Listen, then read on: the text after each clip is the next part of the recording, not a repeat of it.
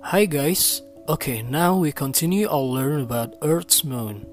Okay, our topic today consists of 5 characteristics of the moon, rotation and revolution of the moon, the phases of the moon, solar calendar and lunar calendar. Okay, let's start. We have to answer this question first.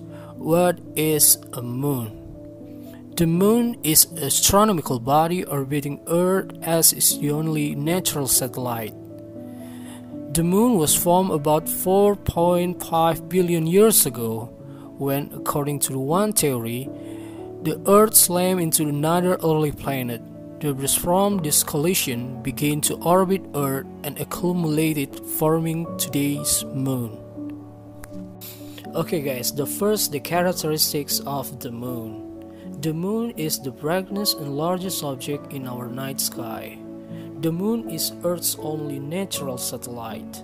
It goes around the Earth at a distance of about 385,000 kilometers, with a radius of 1,737.5 kilometers. The moon is less than a third the weight of Earth. The moon is a rocky, solid surface body with much of its surface crater and peat from impacts. The moon has a very thin and tenuous atmosphere called an exosphere. It's not breathable. The moon composed of an iron-rich core plus mantle and crust containing minerals and made of magnesium, oxygen, and silicon. Okay, now synchronous rotation of the moon. I have a question for you. When you stare up the moon, do you ever notice?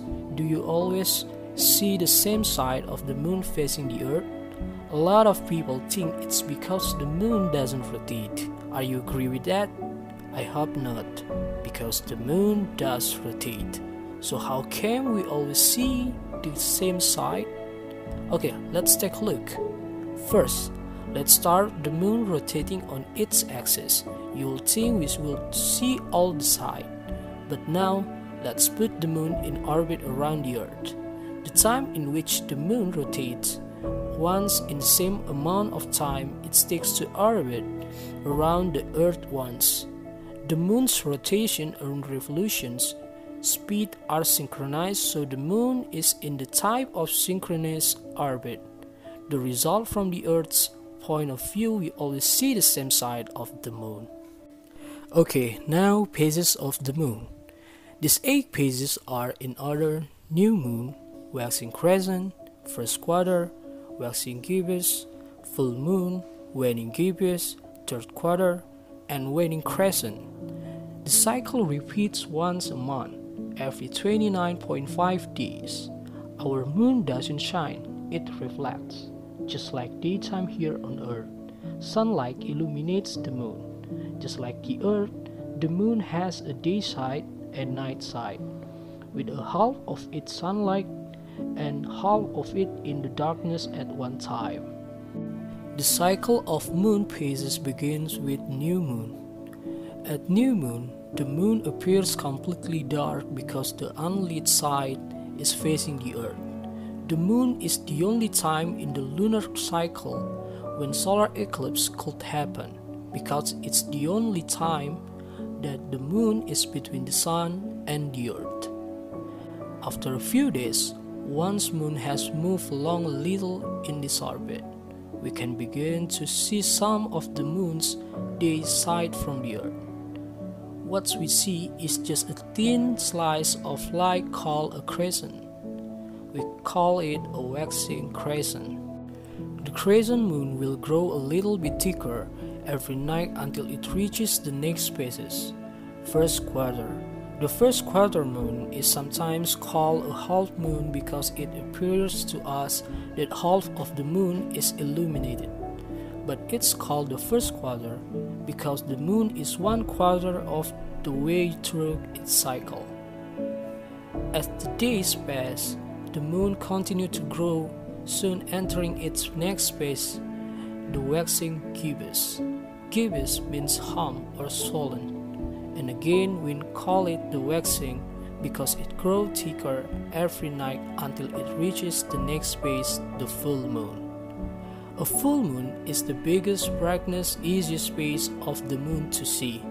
The moon rises at sun and it's up all night.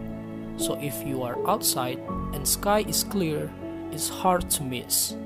When the full moon comes close to the points of its orbit that are closest or farthest away from Earth, we call it a supermoon or micromoon, respectively.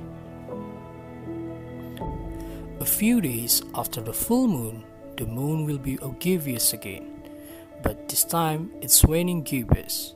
Waning means shrinking or getting smaller, and so the moon will be waning for the rest of its orbit. The next phase is another half moon, but this time it's called third quarter, or sometimes last or final quarter, because the moon is 3/4 of the way through its orbit.